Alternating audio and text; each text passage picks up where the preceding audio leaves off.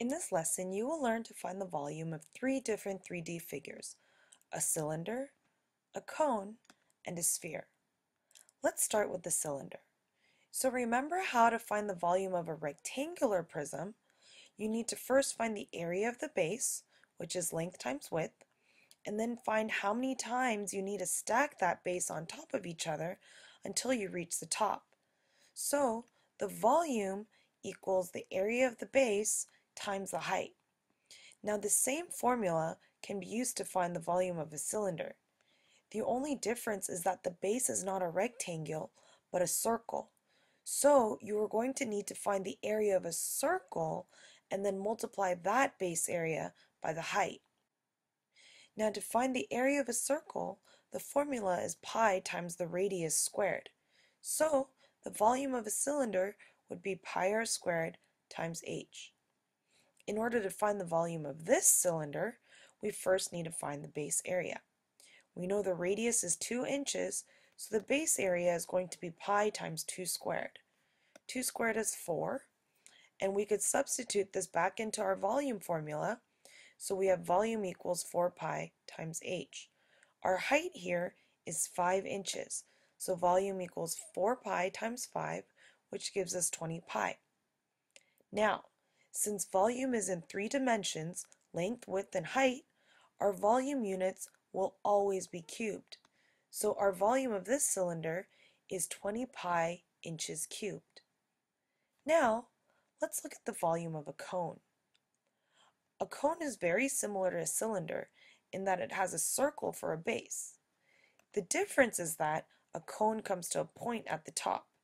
The base area continually gets smaller as the height increases, so you can't use the formula volume equals base area times height.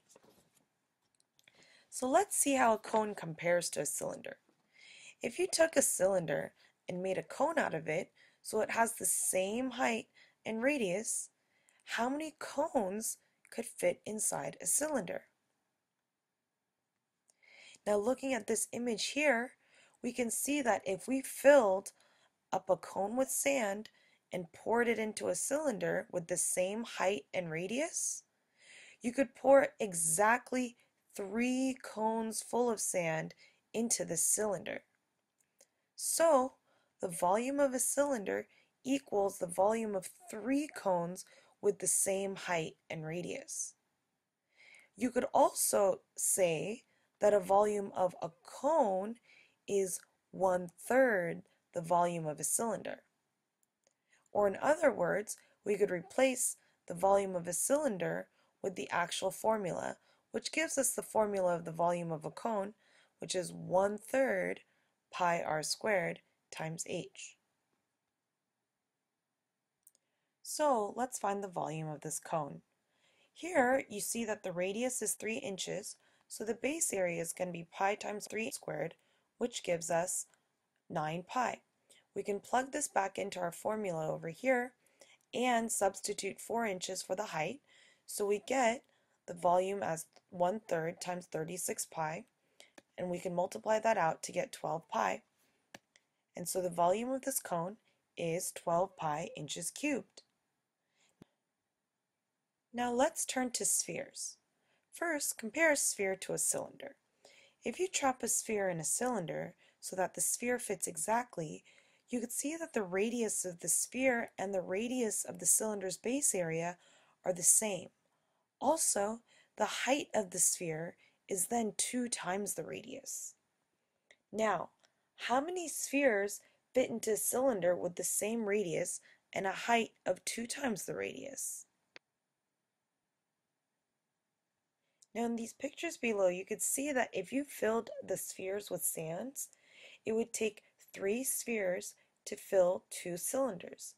In other words, one sphere would fill 2/3 of a cylinder with those dimensions.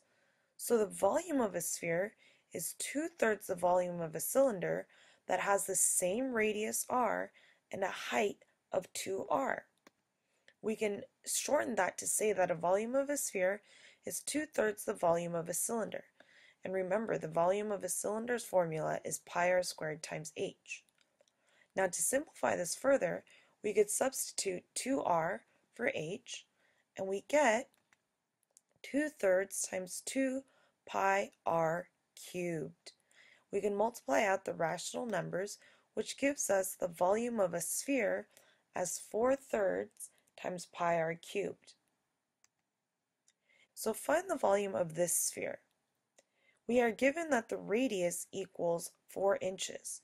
And since the formula for the volume of a sphere is 4/3 times pi r cubed, we can substitute 4 for r. And we get 4/3 times pi times 4 cubed. 4 cubed is 64, and when we multiply 64 by 4, we get 256 over 3 pi. So the volume of the sphere is 256 over 3 pi inches cubed. Great job, and we'll see you again.